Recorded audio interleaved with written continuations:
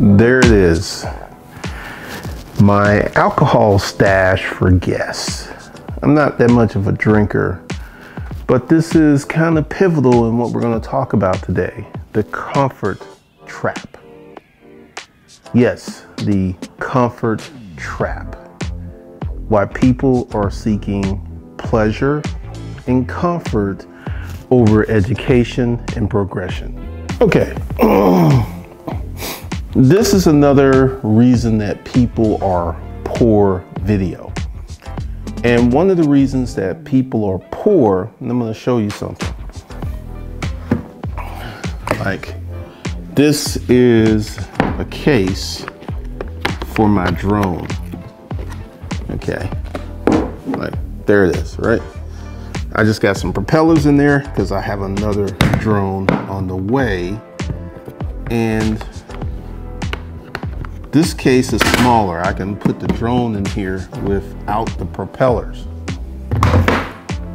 Now, this is the original case, which I thought I was buying when I bought that orange case. But just stick with me. I'm going somewhere with this. Just stick with me. All right. So this allows me to put the drone in the case and the batteries and the controllers and all this other stuff, right? No, stick with me. I'm gonna start cooking with this. I'm gonna start cooking. Now, I had a video where I was talking about this, and someone said, hey, get rid of that and get a Mavic. And if you know anything about the DJI lineup, that's their mid-sized drone. They actually have drones bigger than that. And the Mavic will literally fit in the palm of your hand. And it's like, get the Mavic, get the Mavic. Now, I'm gonna tell you, that drone has been to California, Texas, Florida, New York. I actually use it in New York and London and Los Angeles, which means that whenever I go somewhere, I gotta check baggage. And when I went to London, I had that, and I had a big old bag, and I had a carry-on. And one of the reasons that people are poor is they're seeking comfort. They're seeking pleasure. They're seeking ease of use. Now, why do I have that drone? I have that drone because it's the best drone for the money that you can get. The camera quality is amazing. That's why I have that drone. And one of the things that people are going to have to start to understand is when they film a movie, they're not using the DJI Mavic. They're using the Phantom. They have another one, the Aspire, or they're using these huge drones that can actually have a camera on it like that. So there's a term that I like to use. You do what's necessary versus doing your best. And what do I mean by that? When I was normal, when I was a regular person, when I was out there doing what I needed to do to make money, to feed my family, I was a regular person. I was doing my best, right? And my best pretty much ensured a mediocre lifestyle. That's what it was, because I was living check to check, paycheck to paycheck, doing all types of financially stupid stuff, pawning my DVDs, pawning my CDs, rent to own, title pawn. Any type of stupid financial mistake, I made it when I was a regular person. Because I was doing my best. I was working really, really hard. I was working really, really hard. 2, 3 jobs. I was doing what I need to do. And I was doing my best. And then when I started to do what was necessary, my financial life exploded. See, here's the big issue. a lot of you out there are just doing your best. You're not doing what's necessary. And in light of the global reset that is rolling, it is starting to roll, because yesterday was Valentine's Day, right? And I'm dating someone. I like her. I like her a lot. I'm not gonna lie about it. So I went out and got her some Valentine's Day stuff. Got her some flowers. I went to Tiffany's, and I noticed that wasn't a lot of traffic out. I mean, when I got the flowers, because I got the other stuff the day before, and I got the Tiffany bracelet the day of. Typically, you know, I like Tiffany. I like their presentation. I like what they put out. And I noticed last time I was in Tiffany's, there was a line. I had to wait. I was in and out of Tiffany's 4 or 5 minutes. And I was able to buy 2 dozen roses on Valentine's Day at around 4:30 p.m. Let me say that again. I was able to buy 2 dozen red roses. Like, if you know anything about, if you treat your girl, you know, because like one of my things is, it's like, what's the point in having someone you don't want to spoil, right? And I take note of that I was able to find this stuff on Valentine's Day. That tells me the global reset is rolling. This impending recession, like I said, it's just February. I might be wrong, but we're going to check out the unemployment numbers for February. But right now, during this recession, and this is some of the training that I'm going to come up, because I'm going to do, because like I said, I was going to start it after Super Bowl Sunday. And this is a really interesting thing using the Super Bowl. The Rams wide receiver, Cooper Kupp, got seriously overlooked by a lot of colleges. He wasn't heavily recruited. And argumentally, he was the best wide receiver in the NFL last year. And I was watching a video that was filmed in October talking about how great Cooper Kupp was.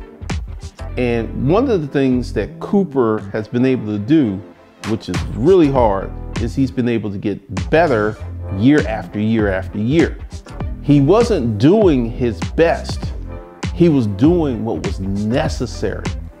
And this is some of the stuff I'm going to teach you guys, because right now you've got to reframe your whole skilo, because one of the biggest reasons that people are poor is they want to do what's necessary, and then they want to kick back and pop one of those open. Let's take the car rental business. I was working really hard because I know how to start a business. I knew what I had to do. And I knew, and I was working 12, 16-hour days, because that was what was necessary to get the car business up. And I single-handedly on YouTube exposed the BS of the car rental business. I did that because before I made the Kill Switch Chronicles, before I started doing things and talking about what I was doing in the car business, everything in the car business was super great. You can make all this money. It was rosy, because see, YouTubers will lie to you because they want to get the views. They're not going to tell you the ugly truth. Because I have money, I can afford to tell you the truth. And a lot of people have thanked me. They're just like, man, thank you, thank you, thank you. Because see, that type of critical analysis, that type of breakdown was completely absent from YouTube before I did it. You think I'm the only one with a fleet of 20, 30 cars that experienced that? No, I'm not. I've had person after person comments talking about, man, I got the same problems and I don't even have any nice cars. I had one guy who wrote me, he's got 25 Hondas, Toyotas, and he said his experiences paralleled mine down to the point, because at one point he said, I didn't really want to get people arrested, but that was the only way I get my car back. And he's like, I got GPS kill switches, they get around them. He wrote me this 5-paragraph email. And he said, man, you know, I really thought about giving up this business several times, but I keep seeing all this stuff on YouTube, how good the car rental business is. And I was like, I felt I was missing something. But when you broke it down and you showed and you exposed, he said he's shutting it down. He says, I'm shutting it down. I can't deal with it anymore. Because one of the things, and this is very, very, very, very important. When you transcend your mindset from doing your best, because, you know, I used to be a regular person. I know that when you get up every day, you brush your teeth, take a shower, and you go to work, you do your best, and you come home, you feel that you should get more remuneration from that. You feel that you should get more rewards from that. But here's the thing. You're not doing anything extraordinary. And that's why you're getting the results that you're getting. That's why you're getting the results that you're getting. You're not doing anything extraordinary. You're doing something very pedestrian. And this is something that people don't understand, because once I understood what it took to start a business, that number one, in the beginning, let's go ahead and have this conversation. There's no work-life balance. I have seen YouTubers, I've seen TikTokers, I've seen podcasters talk about how you can start a business, scale it up, and have a life. I've seen so many people get around that. And once you get the mindset that, look, I'm starting this business and it's gonna suck for about 2-3 years. Once you embrace that, that's when you can become great. Once you embrace that, because you wanna know why? Everyone is running away from that. Everyone's running away from the hard work. Like, thing with this drones. There are whole YouTube channels devoted to packing. So you don't have to check luggage. So you can have all of your stuff in your carry-on and you can go on. There are YouTube channels devoted to packing, because people won't want to take an additional 15 or 30 minutes to retrieve their baggage from check bags. And this is something else I've seen. I used to travel quite a bit. And I've noticed that a lot of wealthy people check bags. A lot of wealthy people, a lot of poor people check bags. But I've noticed that. You've got, like I said, you got whole YouTube channels devoted to how to pack your bags so you don't have to. And this is one of the things. If these people were highly productive, I could kind of see that. I can kind of see that. But these people are going through all of these gyrations to save 15 minutes so they can get to the hotel and chill a little bit, so they can sit down. It's not like they're trying to save time to be more productive. They're trying to save time so they can sit on their ass.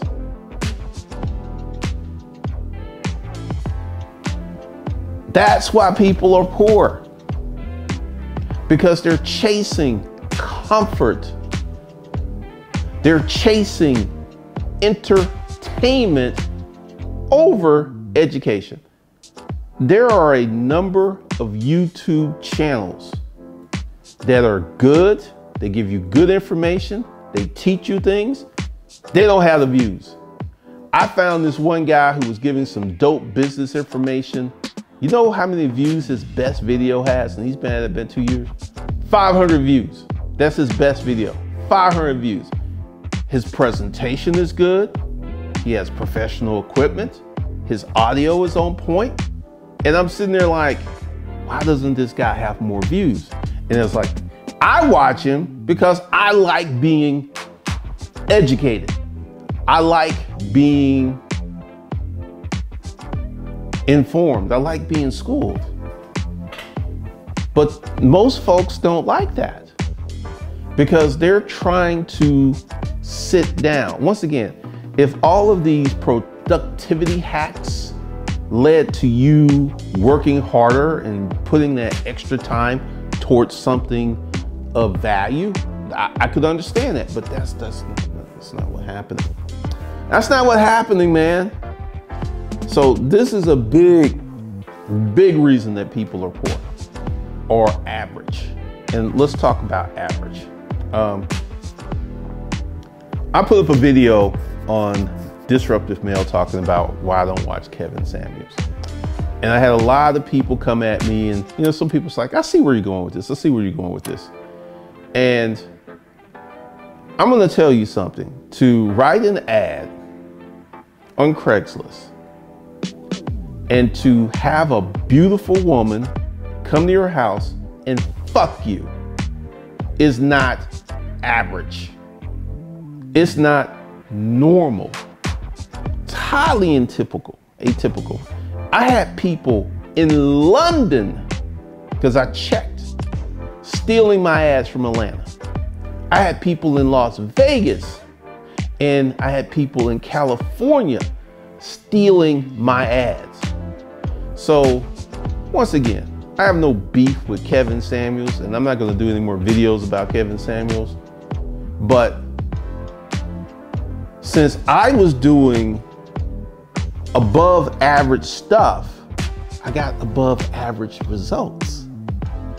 Because the first time it happened, the second time, the third time, and there's a lot of people who want to kind of piss on that. I'm gonna tell you a little story. Lay Paris, you're gonna love this. I met not one, not two, but 3 trust fund babies on Craigslist. One I dated, you know, this chick was worth about 15 million. She took me to South America. She took me to Paris. She took me to the Bahamas. She took me to London. And it was like this. Hey, it's like, what's up? She's like, you want to go to Paris? It's like, sure. And she says, I so love you. You have a passport and you actually have the time to travel. And she get the tickets. It was never a thing about her paying for me to accompany her I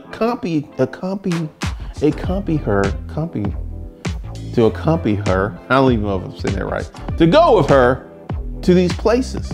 She always paid, had no problem blowing that bread on me.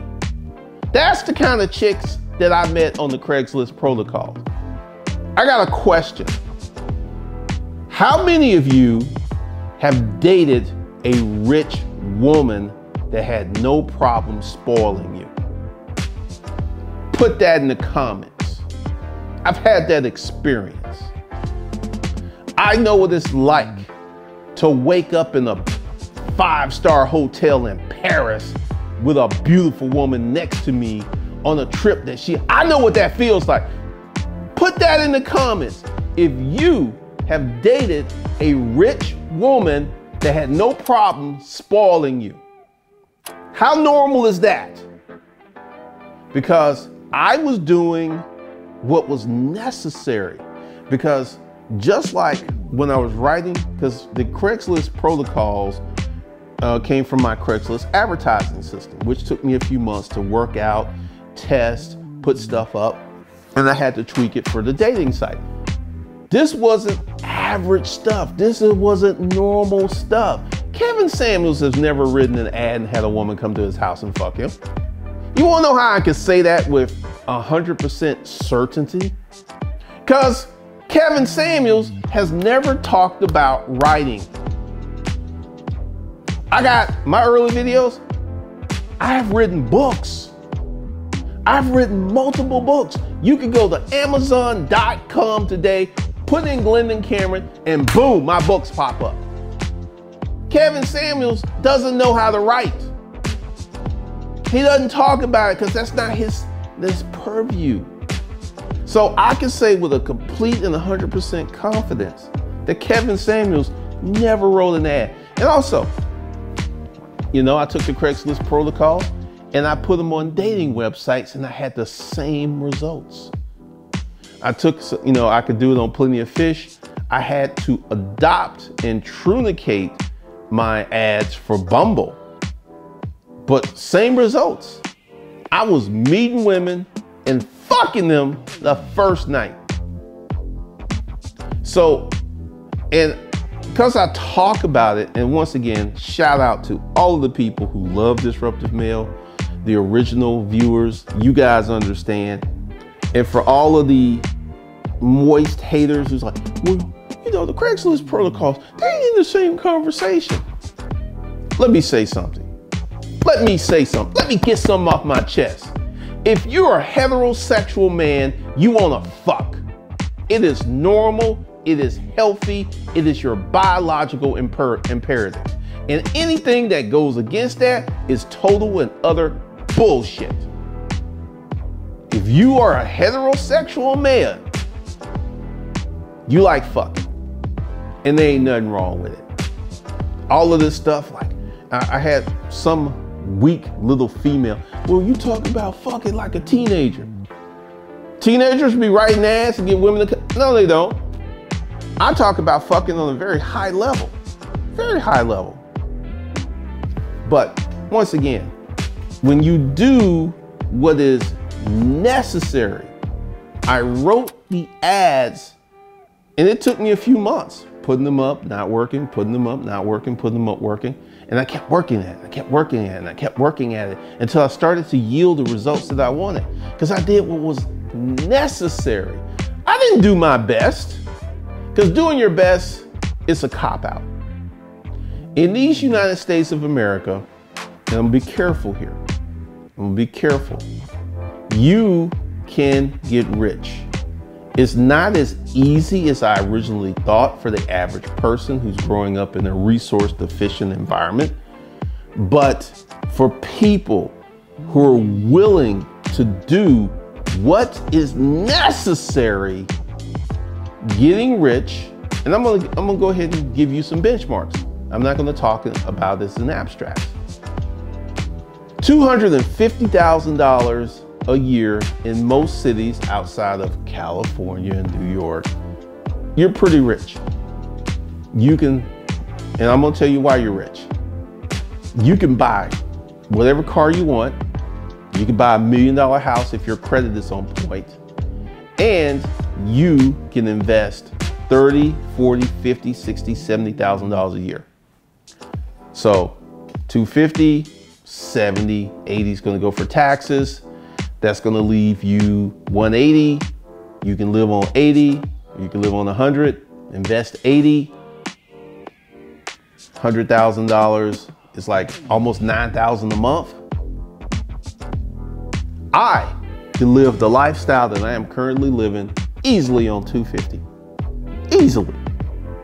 And this is one of the reasons that so many people are perpetrating the fraud on the internet, because they make six figures and they have good credit, which enables them to present an image that looks much better than it really is. I am one of the few YouTubers or influencers that has a paid off Porsche. I'm one of the few. Most of these guys have $2,000 and $3,000 car payments. And I'm gonna tell you something on that. My next Porsche, I'm gonna finance. You wanna know why? Because I'm gonna be able to write those payments off on my taxes. I'm gonna finance this car. I'm gonna finance it in my name and assign it to my YouTube company, and and I'll be able to take those deductions. That would be the only way that I would finance a car. Only way I would finance a car. So, also, I don't know, because we're gonna take a little departure here. You might see my girlfriend on the YouTube channel. You might.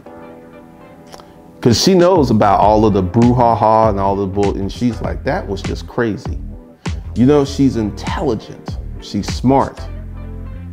She's in STEM. She's in school. She graduates this year. She's getting a STEM degree. Y'all might see her. And then y'all might not. I haven't decided because I'm making a whole bunch of decisions right now. I'm just thinking about stuff. But back to this regularly scheduled programming. Once you get it in your mind that you can do what is necessary versus doing your best, you will start to see extraordinary results. You will start to see a big change in your life. Once you get away from seeking pleasure and comfort and start to excel. Like, I have now 50 credit cards. They ain't normal.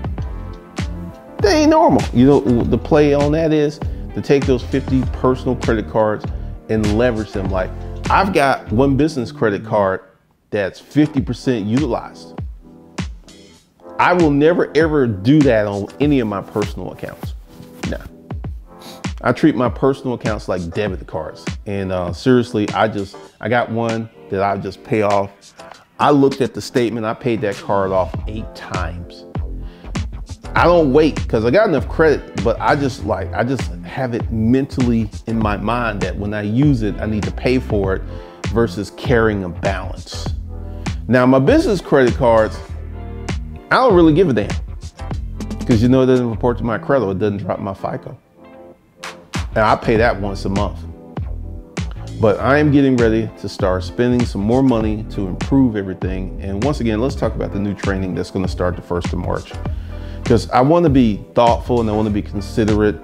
And as I make this video, we're going to talk about doing what's necessary versus doing your best. That is a huge, huge reason that people are poor. And once again, these people are not stupid. They're not dumb. They are uneducated. They don't really understand, just like I was years and years ago, just like I was. I didn't know what it took to be rich. And then once I started to figure it out, and I had help, I had a lot of help, because the biggest thing that helped me was working with people who were already rich, being exposed to that and being exposed to different conversations, being exposed to different mindsets. That helped me. Like, I told this story before, but the owner of Business Environments, he was married. His wife got a paycheck.